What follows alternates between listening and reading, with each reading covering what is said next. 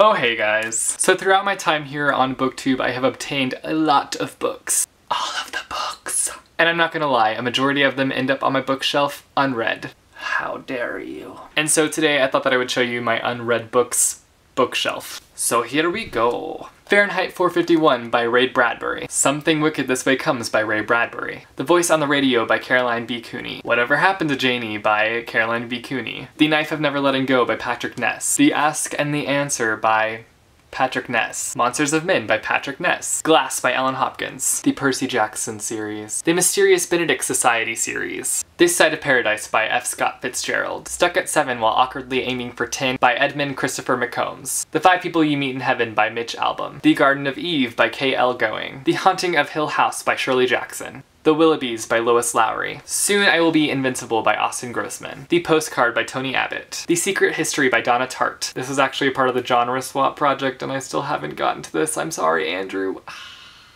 The Incorrigible Children of Ashton Place by May Rose Wood. Haunted by Chuck Palahniuk. Jerk California by Jonathan Friesen. You by Austin Grossman. The Death Cure by James Dashner. Bunker 10 by J.A. Henderson. Split by Swati Avashi. Nick and Nora's Infinite Playlist by Rachel Kahn and David Levithan. The Amazing Adventures of Cavalier and Clay by Michael Chabon. Sweetly by Jackson Pierce. Prodigy by Marie Lu. Unravel Me by Tahara Mafi. Thou Shalt Not Road Trip by Anthony John. The Raven Boys by Maggie Stiefvater. Who Done It by a whole bunch of authors. Mr. Penumbra's 24-Hour Bookstore by Robin Sloan. 172 Hours on the Moon. Insurgent by Veronica Roth. Uglies by Scott Westerfeld. Goliath by Scott Westerfeld. Across the Universe by Beth Revis. Everybody Sees the Ants by A.S. King. The Catcher in the Rye by J.D. Salinger. Pandemonium by Lauren Oliver. Adverbs by Daniel Handler. The Reader by Bernard Schlink.